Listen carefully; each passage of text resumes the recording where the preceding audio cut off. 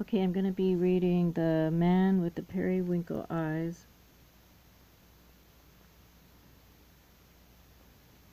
Fire and Rain, 2024. This is the first book in a series written by John Whitberg.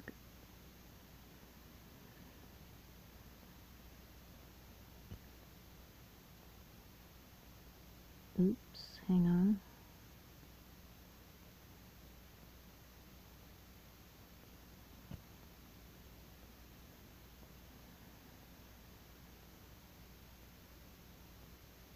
Sorry, I have to find it.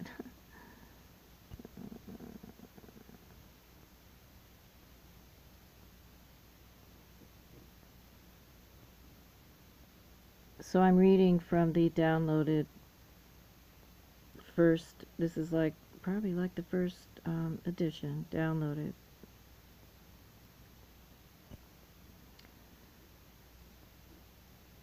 Okay, dedication to the 300,000 lost boys of the U.S. Air Force's time travel program at Camp Hero, Fort Worden, the Presidio, and New Orleans. You are not forgotten. Rest in peace.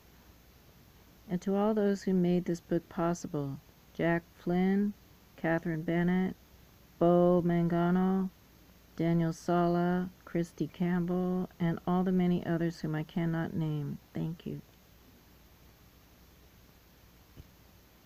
Forward. Hello all. No doubt there's an interesting story as to how you wound up here, and I hope you'll find this book interesting enough to be worth staying for. A bit of history first, I think, is necessary. Likely this will mostly be review for many of you, but here goes. In 1945, following their defeat in World War II, Germany and Japan made secret deals with certain ET groups, notably the Draco Empire, who agreed to help the former Axis powers build an empire among the stars in exchange for mercenary services. The nations agreed, and thus began a process of war, conquest, and colonization which is ongoing. In 1946, Admiral Richard Byrd initiated Operation High Jump, a U.S. naval expedition to Antarctica. Ostensibly, this was to test military equipment in extreme icy conditions. In secret, it was chasing the Axis powers to their new forward operating base in Queen Maud's Land, Antarctica, known to these Axis powers as New Schwabenland. The U.S. Navy engaged these Axis powers militarily.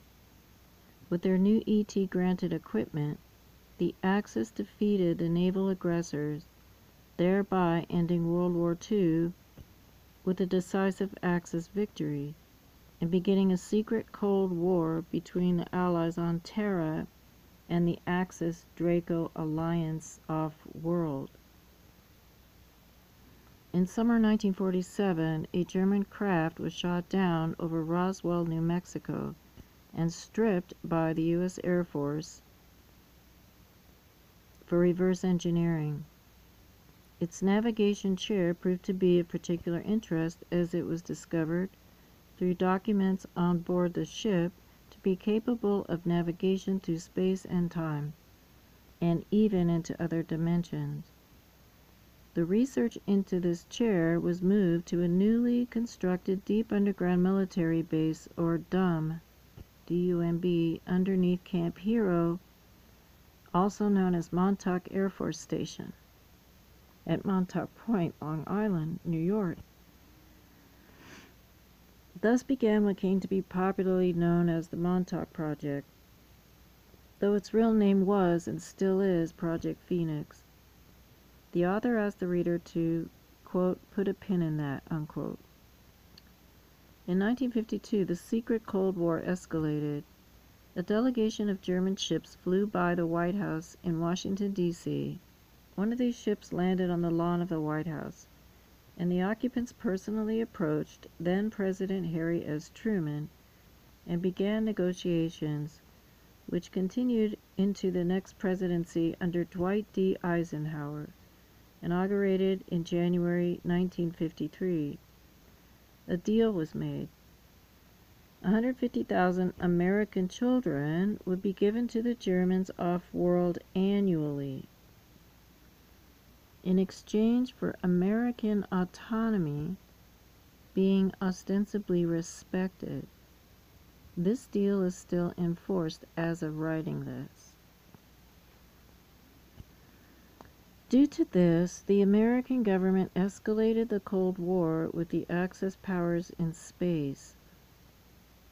In 1953, the American intelligence community, spearheaded by the Central Intelligence Agency, or CIA, began Project MKUltra, which used techniques learned from the Illuminati to carry out mind fracture, or the process of splitting the mind into alters, or split personalities. These personalities could then be programmed by the intelligence community for use in secret programs, both on and off planet.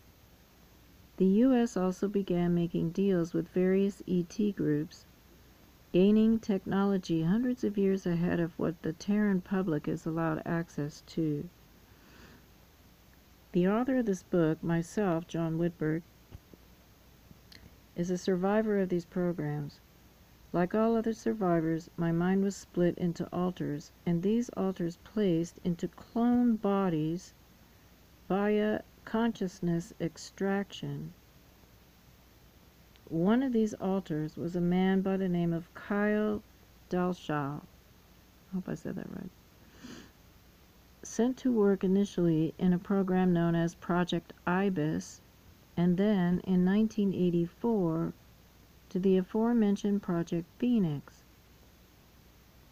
He was noted for his periwinkle blue eyes. This book is his story. Some housekeeping. Every word of this book is true.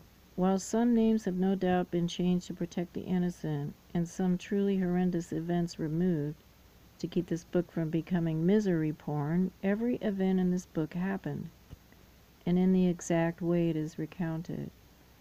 Also of note is that certain popular songs are talked about in a way that is alternative to how they are supposed to have been written. The author is making no claim of copyright and is therefore not liable for any legal proceedings. For the style of this book, I have chosen a decidedly novelistic style with a journalistic bent, as this seemed the simplest fashion in which to write it, it being in part a detailed biography and also a historical account. This book is not intended for children or the faint of heart, and should not be read by either such demographic, as it contains profanity, violence, sexuality, Nazism, and upsetting revelations about the nature of our reality, in keeping with the real story it is telling. Survivors of MKUltra, Project Monarch, Project Phoenix, Project Looking Glass, and any and all other time travel programs, secret space programs, and super soldier programs are advised to take some caution reading this book, as it is liable to be highly triggering. I'm afraid I must also make a rather large request of the reader, and that is that they dispense all notions of linear time, as this quite simply is not applicable to the life of the man whose story is being told. With all that out of the way, please enjoy the ride.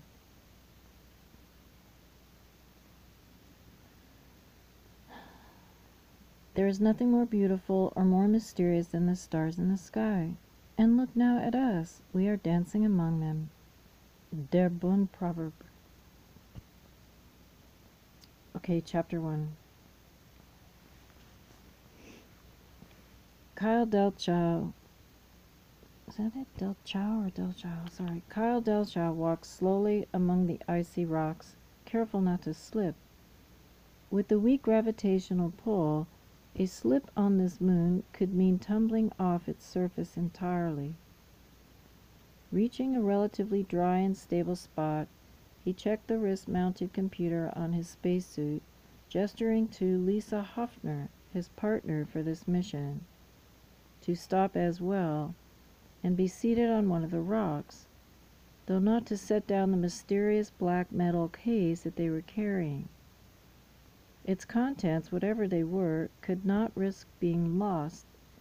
The computer revealed that the pair still had half a kilometer to travel to the coordinates given them. They paused for perhaps 5 minutes, then resolutely set out once again. They saw not a soul on their trek, though when trying not to fall off the face of the moon they walked on, it wouldn't have been difficult to miss a few. They reached the coordinates set for them in good time. At fixed coordinates, they found an indentation in the ground that had obviously been carved by man. Otherwise, nothing marked this spot as special. Kyle and Hoffner glanced at each other. Then, with a shrug, Kyle placed the metal case in the indentation. It fit perfectly. Kyle knew they would never receive an explanation for this venture. M16, particularly the off-planet ops sector, wasn't in the habit of explaining itself to its employees. No sooner had Kyle placed the box in its designated location than Hoffner let out the cry of "Hostiles ahead!" Almost instantly, projectiles began to fly. Kyle ducked behind a rock as he drew his plasma pistol so as to gain a chance to look at their uninvited guests. Hoffner did the same. The hostiles, Kyle could see, wore black spacesuits, unlike the burnt orange ones he and Hoffner wore. He could also see that their suits were more advanced, being more streamlined and tight, allowing freedom of movement, and they appeared to have some sort of anti-gravity levitation system in the boots, which allowed them to perform massive jumps and maneuvers, perfect for this nearly zero-gravity environment. The battle was hopeless. The black-clad assailants numbered at least 10, all armed with rifles, against Kyle and Hoffner in their much less advanced suits, with only pistols. They didn't stand a chance, but they'd be damned if they didn't try. "For humanity!" Hoffner screamed, rising up and blasting her pistol. Kyle did the same. They actually succeeded in taking out 2 of the hostiles. One of them, in response, pulled another weapon, this one also a rifle, but stubby and with a fat barrel. He aimed it up, a grenade launcher, Kyle realized too late. The terrain actually protected him from the blast itself. Hoffner, however, was not so lucky. Kyle caught a glimpse of her remains being sprayed into space as the impact of the explosion, combined with the debris, sent him flying from where he stood. Somehow he was not sent flying into space, but rather along the icy surface of the moon. He went quite a distance, but unexpectedly regained his footing on a dry spot, after colliding with a rocky outcropping.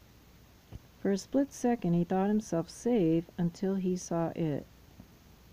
There was a pebble or tiny piece of shrapnel lodged in the glass of his suit. It had made a crack, and the crack was spreading. "Fuck," Kyle swore. Was it really going to end this way? He pawed desperately and fruitlessly at his helmet, helpless to stop the spreading of the crack which was leading the glass to its inevitable shattering. I suppose this biography should in earnest begin, as so many do, with a birth. Kyle Delchow was a clone created in a laboratory in the underground facility known as Cheyenne Mountain Complex in 2007. This clone was genetically altered and infused with the DNAs of Draco and Aldebaran Nordic ETs, then as a small embryo, sent back in time and placed in a chosen woman's womb as a surrogate. Kyle was born on January 8, 1941 at 2:14 a.m. in Königshoot. I hope I said that right. Upper Silesia, Germany, now Chorzów, Poland. His mother had an affinity for Celtic culture, hence him having the decidedly non-Teutonic name of Kyle. His parents were Helmut Delchow and Irena Delchow, née Kaufmann. Both were avowed members of the National Sozialistische Deutsche Arbeiterpartei, better known as the Nazi Party. Due to an asthma condition, Helmut was never sent to the front. The trouble began on a fateful day in December of 1944. Helmut returned from his work early that day in a clear state of shock. "Irena," he said, "we must flee." "Why, dear, and why are you looking in such shock? Do you have such little faith in our Führer? Why, this is our sovereign German territory." "Yes," Helmut replied, "it is. But I heard a report today.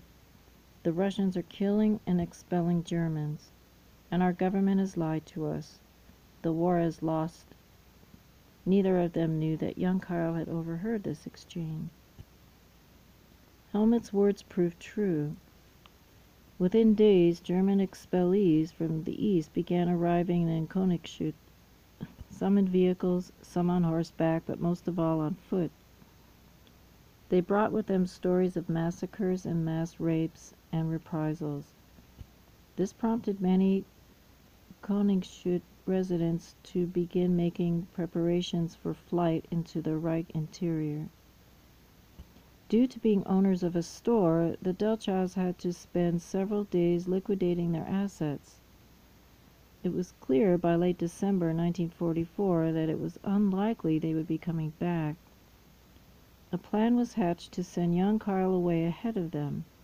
One of the local schools had arranged an evacuation by train of a group of German children to be taken by train to Berlin. Irena Delchow had a sister in the city, Miss Johanna Kaufmann. Arrangements were made for her to pick Kyle up at the station and care for him until the Delchows arrived. Whether any of these parties knew what was to happen, it's unlikely we shall ever know. The train from Königshoot to Berlin on December 21, 1944, was one of the very few remaining passenger trains still running, was at capacity with refugees. In fact, it was beyond it, as a number of persons had bribed the conductor to allow them to be seated in the bathrooms, gallery, and luggage car.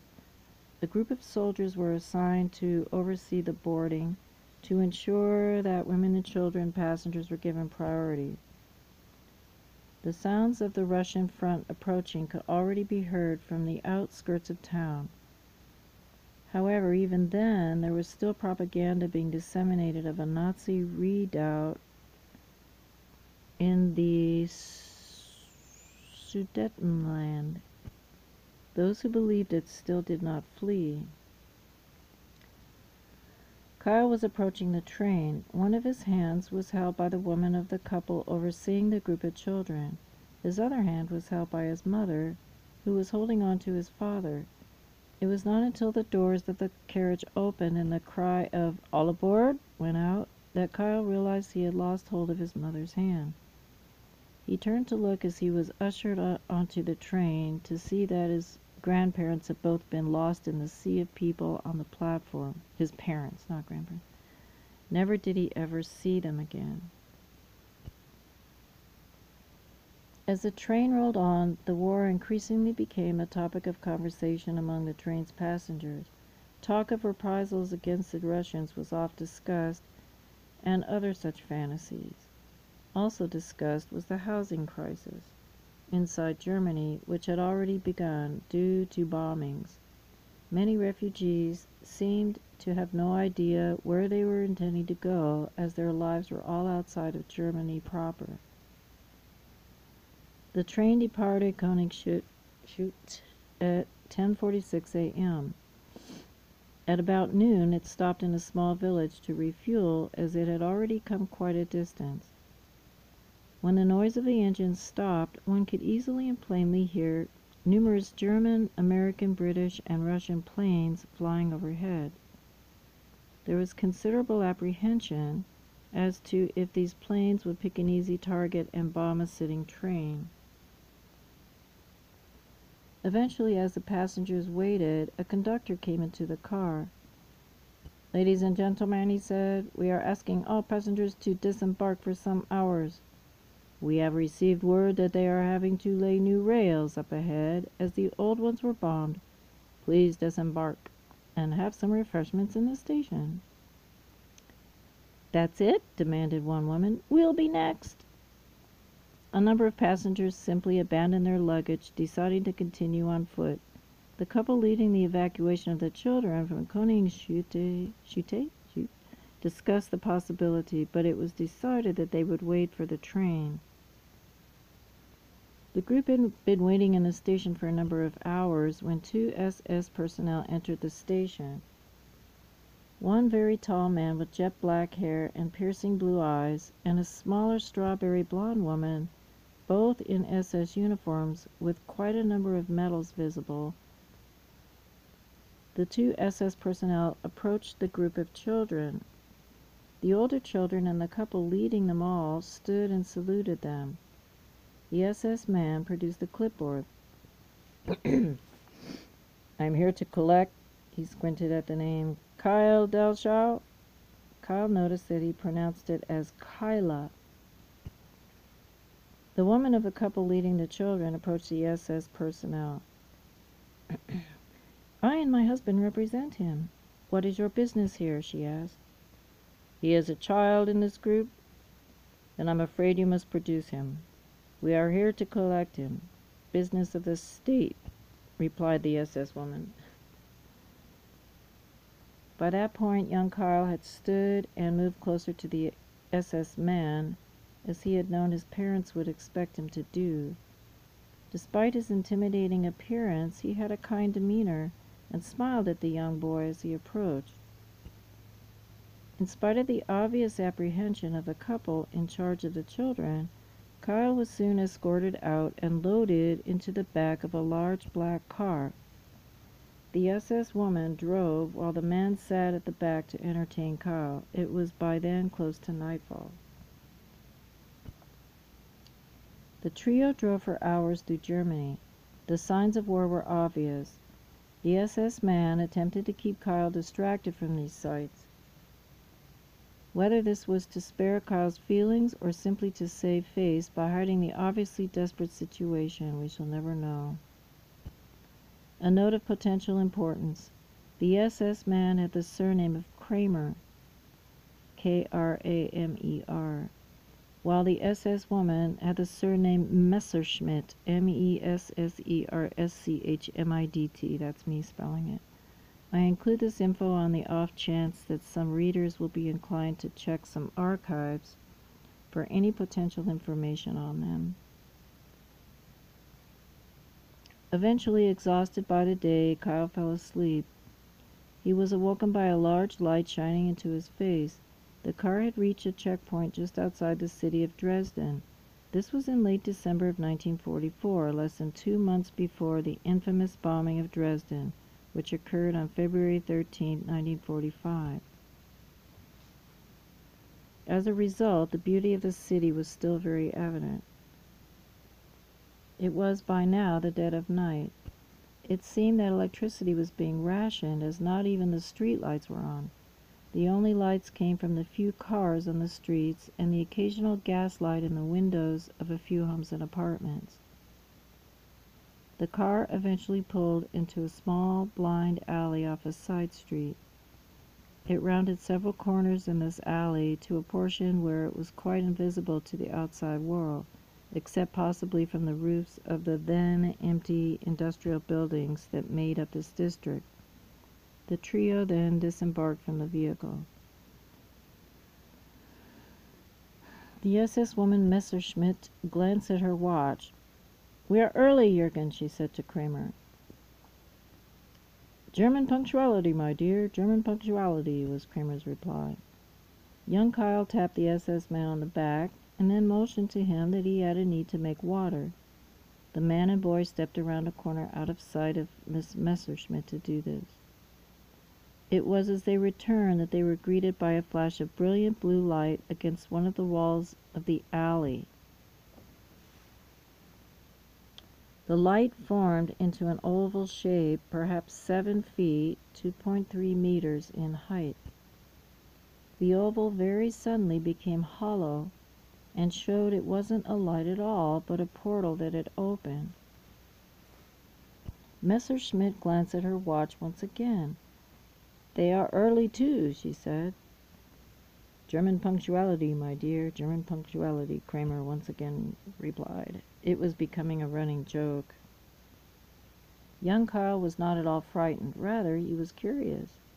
The portal had a blue mist over its body, through which one could just make out the picture that lay beyond, of what appeared to be a warehouse, with a manned desk also visible just beyond a downward slope.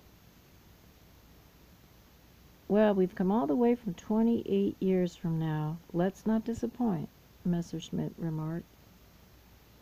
"Come on now, young Kyle," commanded Kramer, taking the boy's hand. With curiosity and perhaps by now a touch of trepidation, Kyle took the man's hand, as he knew his parents would want him to do, and the trio walked to and through the portal. He perhaps knew even at that young age, that with extreme naivete, that his life would be forever altered. What he didn't know but soon would, was what would greet him on the other side of the portal, Project Ibis and all that it implied. Author's note. The reader may, upon reading this, be inclined to detect a certain sympathy by the author on behalf of the Nazi regime and its territorial claims. This is the opposite of the case. I am telling these historic events as seen through the eyes of one German boy who was not quite yet 4 years old, nothing more and nothing less.